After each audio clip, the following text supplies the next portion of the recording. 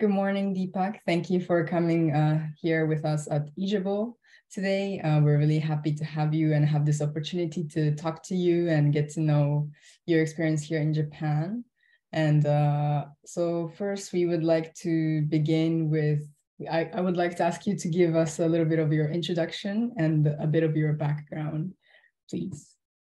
Yeah, it's nice to meet you, Ryoko. Thank you. Thank you for inviting me. So, yeah, my name is Deepak and I come from India. And I did my bachelor's in computer engineering. And I came to Japan, I think, in 2020 December. Mhm. And currently, I'm working with fast retailing as a senior software engineer. And yeah, the life in Japan it's good so far. And apart from that, I have hobbies, mainly music. So yeah, that's a very short and brief introduction about me. Thank you very much. Then can I ask, like, what was your first encounter with Japan? Because I know some people figures out about Japan through anime or through our culture, through food.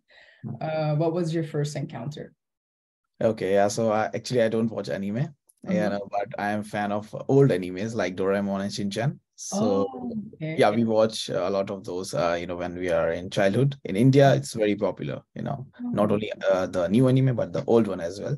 Okay. So yeah, I had an image that Japan is very technologically advanced. A very clean country, and yeah, my first encounter was exactly the same.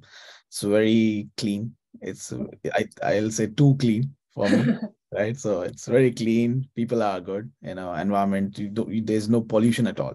Even Tokyo is the largest metropolitan, but still it's very clean. So I think that was the first thing which I realized when I came to Japan. Okay. Yes. And how did you land this job at fast retailing, actually? Okay, so this is my first job right after graduating. So fast retailing came to our campus for the on-campus placements, and they did the interviews, all rounds of tech interviews, CTO interviews, everything. Then they provided some trainings regarding Japanese language and all. I'll come to that later in detail if you have any questions pertaining to that. So yeah, after that, you are invited to work in Japan. So I think that's how I entered fast retailing right after graduating. Oh, okay. Did you, at the time when they were hosting these things on the on campus, did you have an image that you wanted to work abroad or specifically like in Japan, actually?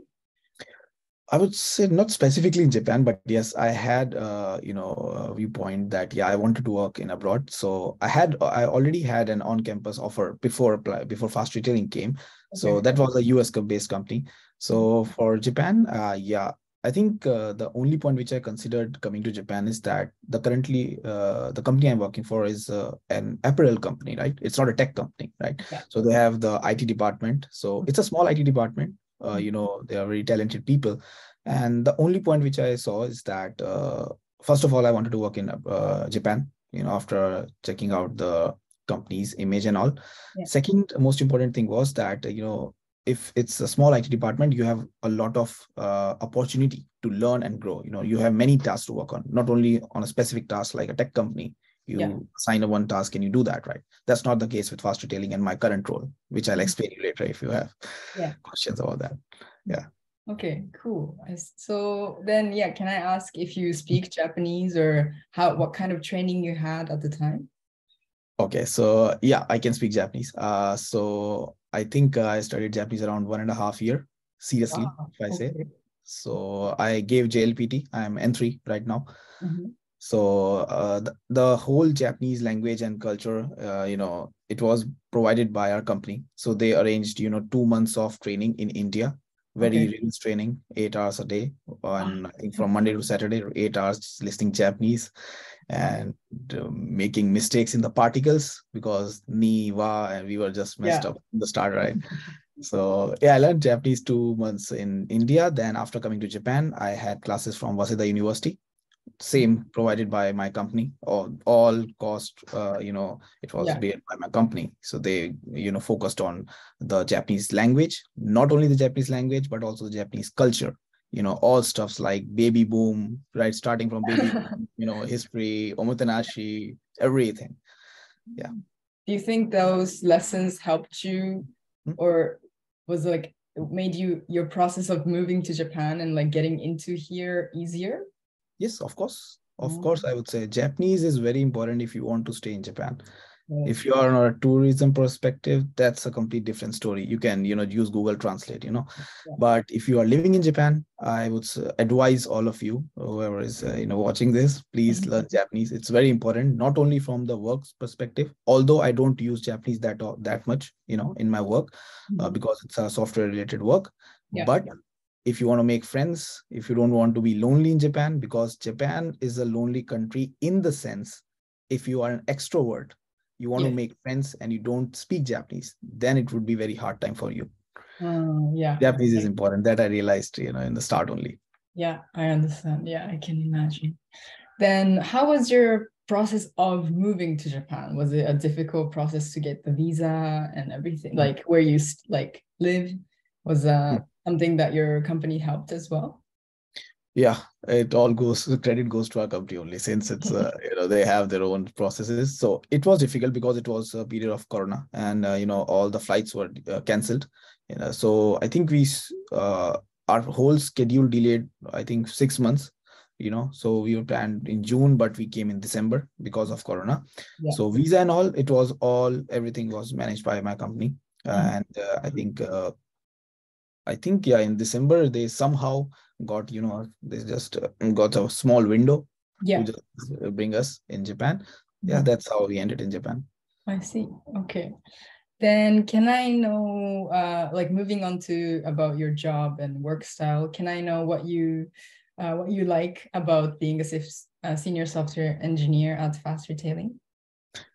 Okay, so there are many things which I like, but particularly I like the learning curve and the opportunity I'm given. So my work currently, it's a twofold job currently. So first involves, the development of the features and epics, which I get from the business side. I have to design the epics right from, requirement analysis to the delivery testing, everything I have to see that, right? And the other part involves managing a team of 5 people. So I'm managing a team. So I have to, review those PRs, check the status of the works, right? And define the process. I don't like micromanagement. So I define the process instead, right? So that we can work efficiently on their own. That's my, brief summary of my job. I see. Then is your within the tech department of Fast Retailing, how is the working environment like? Is it composed of many international engineers, or like mostly Japanese and some internationals, or what's the proportions? Yeah, that's the beauty of Fast Retailing. It's a very diverse environment, right?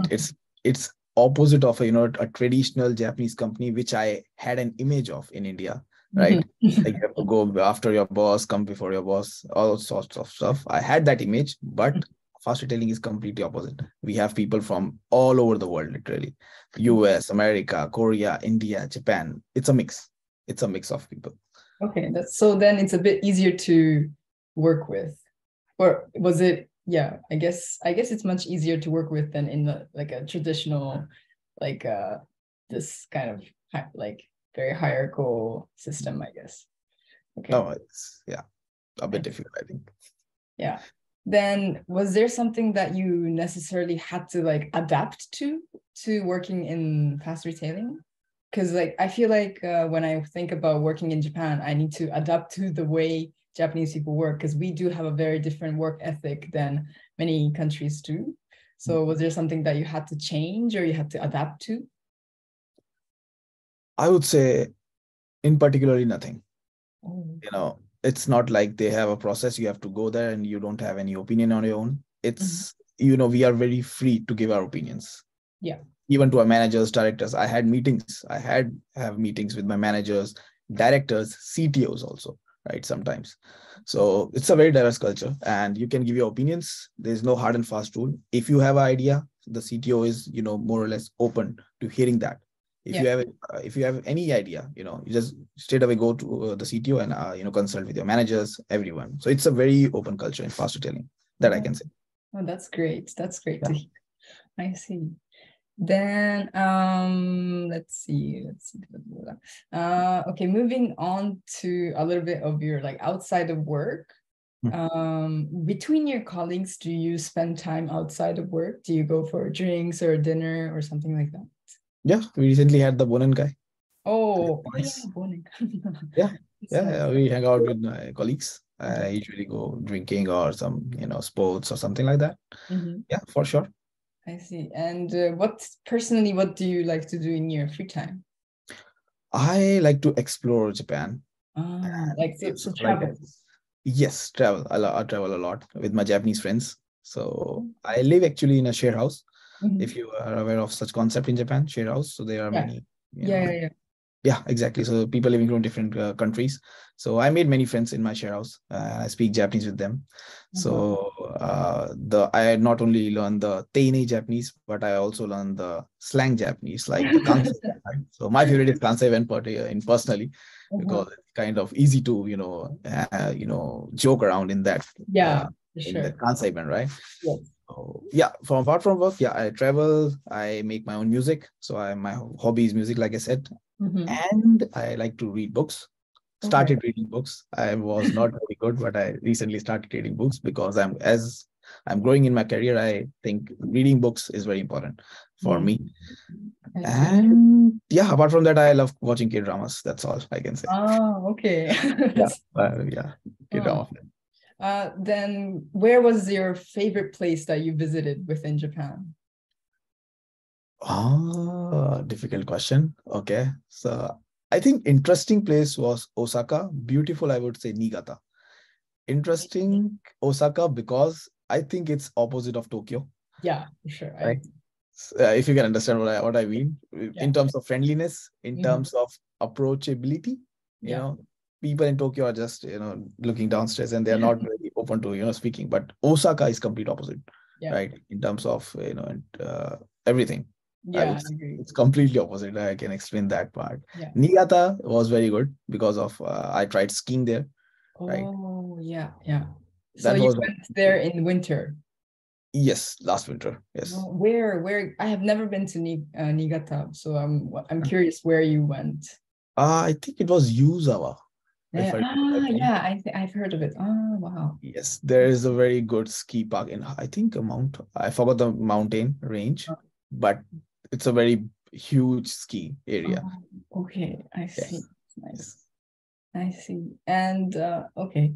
Then can I know like what aspects of the Japanese culture you like or you don't like? Okay. So Japanese culture. I think I like their ability to give 100% of on their work. Whatever they do, they give their 100% no matter what the work is. That thing I realized when I came to Japan first and foremost, right? Next, I like the onsen culture. In particular, I would say I like the onsen culture. Was it not like shocking at first too? Because I don't think public baths are very common around the world. So I feel like a lot of foreigners would have like what is like, a bit of a shock to the culture here. But yeah. It's an interesting story. I cannot share here, but I think for your question, yes, for I think 1 second it was a shock for me. But after 1 second, it was very, very, it's like I am doing it daily, right? Oh, yeah. That the onsen culture is really, really good. Third, I think I like the convenience in Japan. For example, be it in terms of convenience stores, or the transportation, right? I like that part in Japan specifically, and how people follow the rules, right? There are rules in Japan. Yeah, so many. And people follow those rules, right? Yeah, I agree. And I think last part would be there is the government or any there is specific emphasis on the human life. For example, if you I don't know if you know, recently Japan was considered as the top country for handicapped people, right? Because they have all sorts of supportive roles, right? Yeah. I think that part is very, very particular about Japan. They give emphasis on human comfortness for everyone. Oh, I see. I've never thought about Japan like that. So that's Yeah, really, because I just, it's coming from India or it's coming from any other country. I think you can just see that very clearly. oh, okay. Wow. That's nice. Yeah, rest of all, like I said, it's clean and all. That's very good. Yeah. Not good points. Not good points. I think not good points is one of which is the Honne and Tatemai culture. That is difficult to comprehend, Yes. especially Tatemai, right? Although I am now expert in comprehending that, but yeah, I think for a foreigner it's very difficult Yeah. in the start. And what else? A lot of paperworks in offices. Japan is very paperwork country. Yeah. Uh, I that sometimes, yeah, it's a bit. I don't want to do that so much paperwork. yeah. That's the second point, I think. And particularly, I think right now I can assume these 2 points only, two couple of points, yeah, I think. Okay, great. I see. Yeah, I do hear that from a lot of other people, like also my friends that are from outside of Japan, that like Japan has so much paperwork. And I personally do feel like there's so much paperwork. So yeah, it must be a lot for people from outside. Yeah, I see. Yeah. Yes. Then maybe my last question for you. Do you have any tips or advice for people who wish to work in Japan? So since I work in a very diverse company, I can only, my opinion is especially biased on that part. So I think first of all, you should be good at Japanese. That's a must, right? If you're trying to work in Japan, you have to learn Japanese. Second, you should be very curious, right? Sometimes it happens that you don't have work. So at that point of time, if you are, just sitting, right, and not exploring or curious about taking some new task or something like that, right, then it would be difficult for you to grow, right? You should have self motivation to grow, to learn, to gain skills, right? That's the most important thing. Not only Japanese company, every company, but for Japanese specifically, I think that would suffice. And also try to build connections. Don't be afraid. Don't be afraid to make efforts. And in Japan, it will take time, effort. In starting, it will take a lot of efforts to talk to people, right? You will be ignored by people sometimes. That happens, right? It's completely natural because you're a foreigner. But make those efforts, try learning their language, understand their culture, right? So that you can gel around with the people. And that would not only help in your personal life, but also in your professional life.